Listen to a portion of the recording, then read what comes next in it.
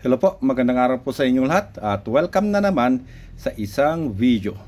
So for today's video ay gagawa tayo ng actual test tungkol sa DIY 32650 4S 12 volt 12 ampere na live PO4 battery pack kung ilang oras na kaya niyang patakbuhin ang 220 volt 50 watts na electric fan. So ang battery ng DIY solar generator na to ay 32650 4S 12 volt 12 ampere na live PO4 battery pack.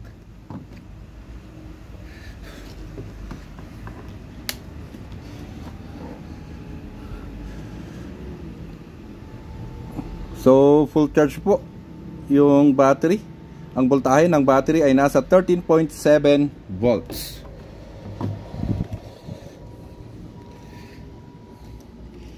At may nakakonect na rin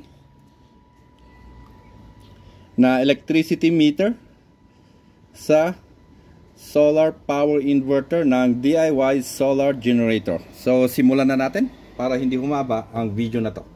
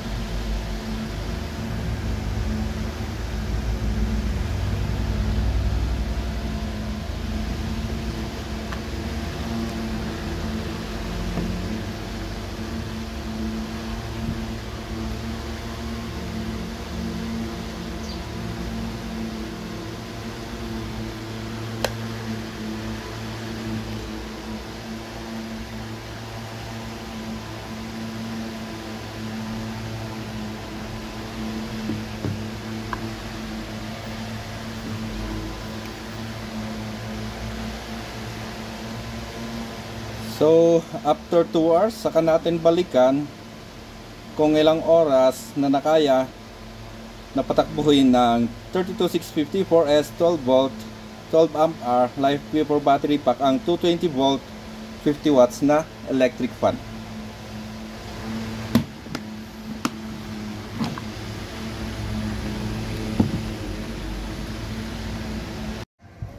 So nag-shutdown na po yung DIY solar generator.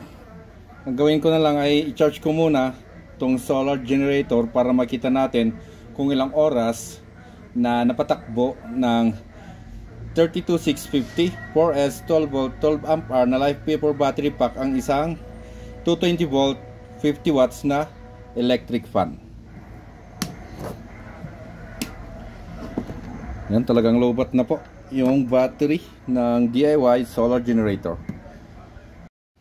So ayan, medyo na-charge po yung battery ng DIY solar generator.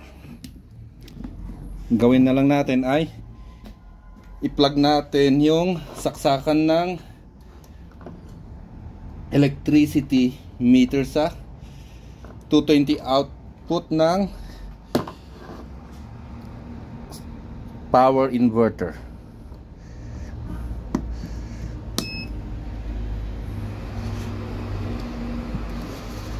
So eto na po ang resulta. Kung ilang oras na napatakbo ng 32650 4S 12 volt 12 ampere na live PO4 battery pack ang isang 220 volt 50 watts na electric fan. Wait lang at medyo ilapit ko ng konti.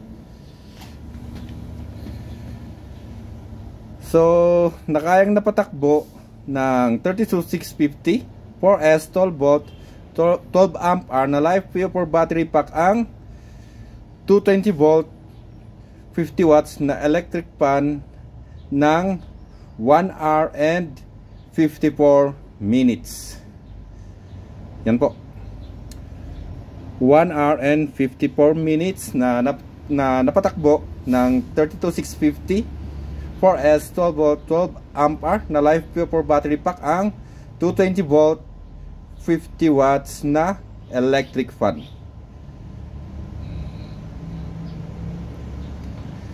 So hanggang dito na lang ang video na to, at maraming salamat po sa panonood. Bye guys!